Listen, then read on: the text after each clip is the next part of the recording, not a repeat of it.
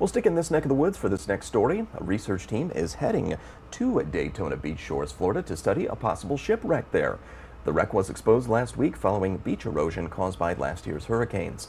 Fox 35 Orlando's Esther Bower is live in Daytona Beach Shores this morning.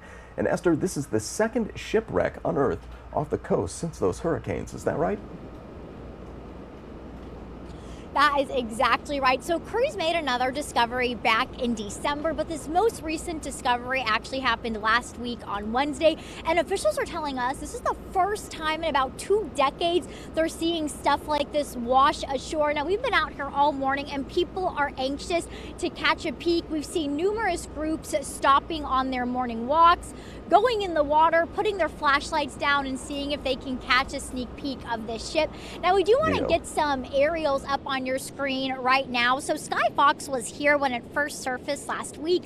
This outline appears to be the ship's hull, and it's estimated to be about 25 to 30 feet long. We're seeing the remnants of the ship right now because of beach erosion from Hurricanes Ian and Nicole.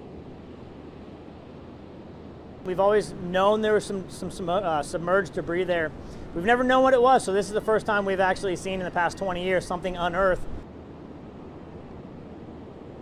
And Beach Patrol is optimistic the seaweed coming up on shore this summer and really right now can help replenish the lost sand in the area.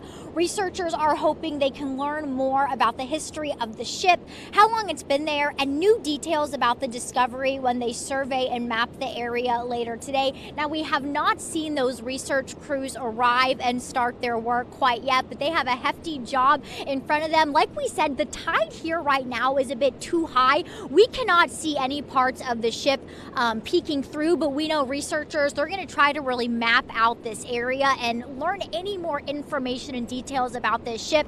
And as for us, we're just hoping we can sneak a picture of it, but I do want to emphasize it's important to keep your distance. This is still considered a hazardous area, so beach officials are encouraging all of us not to really get in the water. You don't want to get poked or jabbed by something, so keep that in mind. But Daytona Beach is the place to be.